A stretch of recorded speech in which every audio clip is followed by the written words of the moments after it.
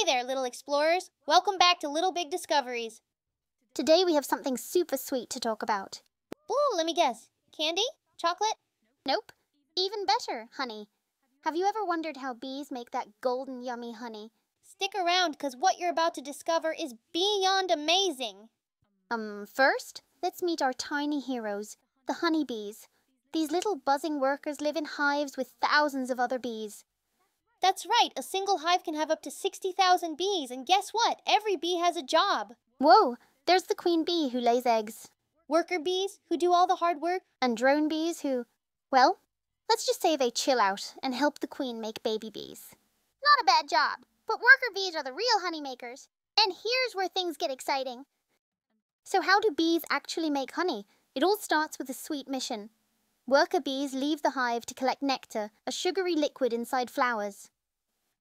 But how do they carry it? They don't have pockets. Good question. Bees drink the nectar and store it in their honey stomach, a special pouch just for carrying nectar. Do they have a regular stomach and a honey stomach? Exactly. And guess what? A single bee can visit up to 5,000 flowers in one day. That's some serious flower power.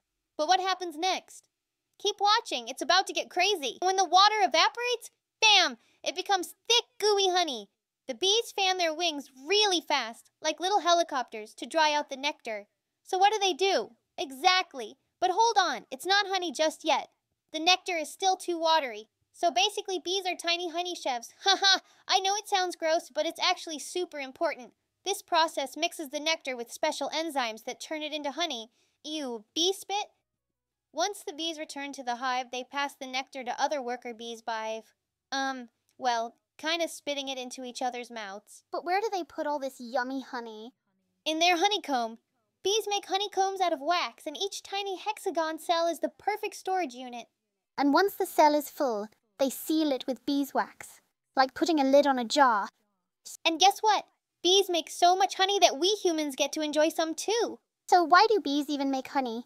Do they sell it at the bee market? Haha, not exactly. Bees make honey to survive the winter when there aren't any flowers to collect nectar from. So honey is like their food storage. Smart bees. Yep, and that's why we should always be kind to bees. They work so hard. Before we wrap up, let's share some mind-blowing honey facts.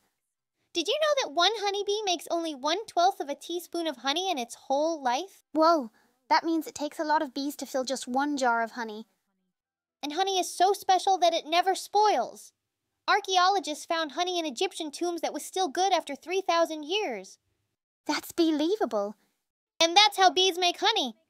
From collecting nectar to fanning their wings, it's so cool. If you had fun today, don't forget to like, subscribe, and hit the bell so you never miss a discovery. What's your favorite way to eat honey? On toast, in tea, or straight from the jar? Until next time, stay curious, little explorers. Bye!